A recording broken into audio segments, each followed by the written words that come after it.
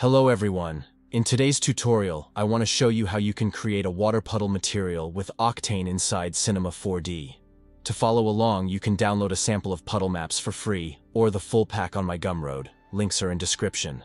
First, I'm going to create the concrete material. Add a glossy material, go to the node editor.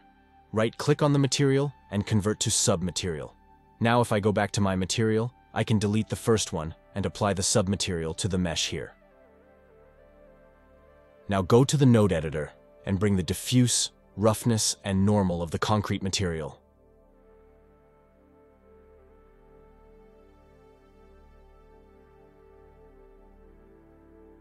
Apply every texture into the right channel here on the submaterial.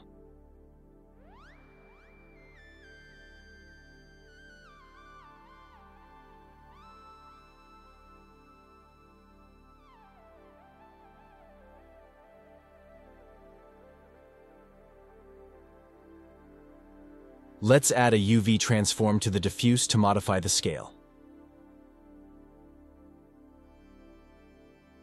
Link this node to the roughness and normal. Jump in here and scale this down.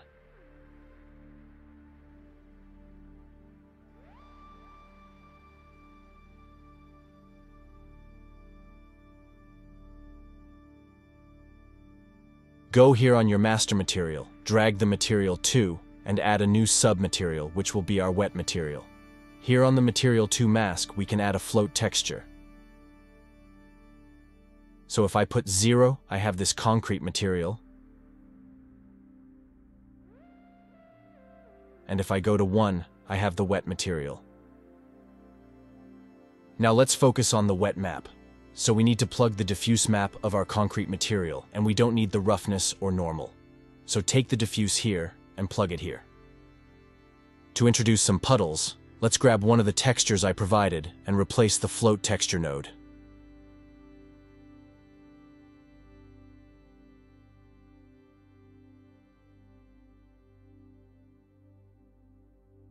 Add a UV transform node and right-click on it, solo node.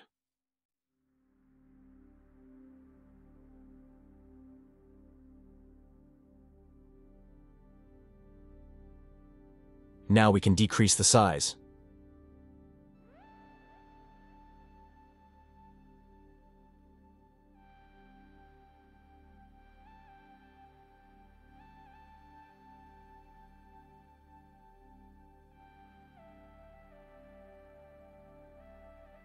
We can now blend this with another map, so add a mix texture node and a new map. Select mix here and drag it here. We don't want the first map on the amount, but on texture 1.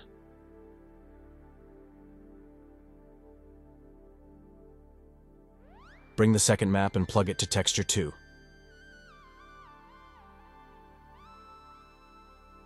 Now we can add a transform node and decrease the size.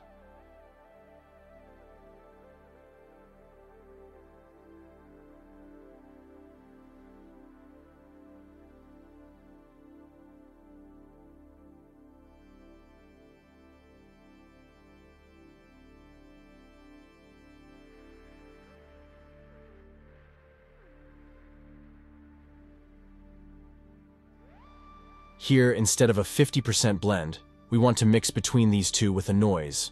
Grab an Octane noise and plug it to the amount.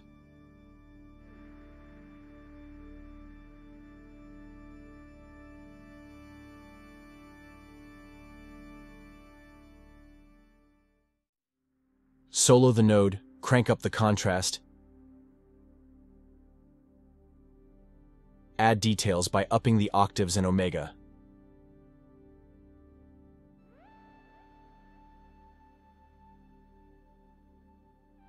Unsolo the noise, and I'm just going to add a color correction to the concrete here to make it darker so we see the puddles better.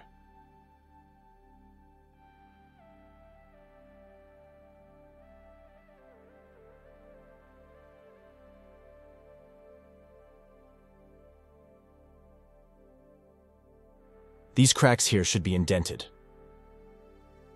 So we have to invert these two textures. Select them and check the invert box here. It's way better like that.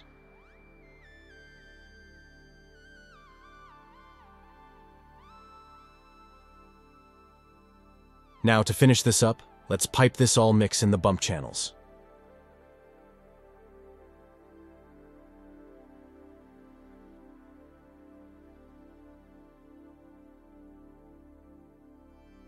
To have more control about the power of the bump, we can add a multiply node to both of the bumps,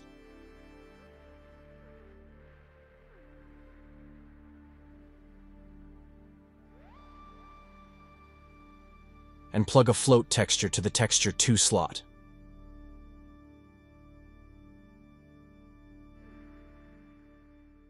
Now you can increase or decrease the bump effect.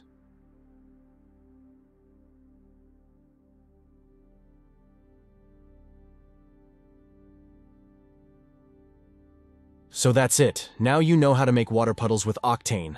Don't forget to take a look at my Gumroad page to grab the full puddle pack. See you in my next video.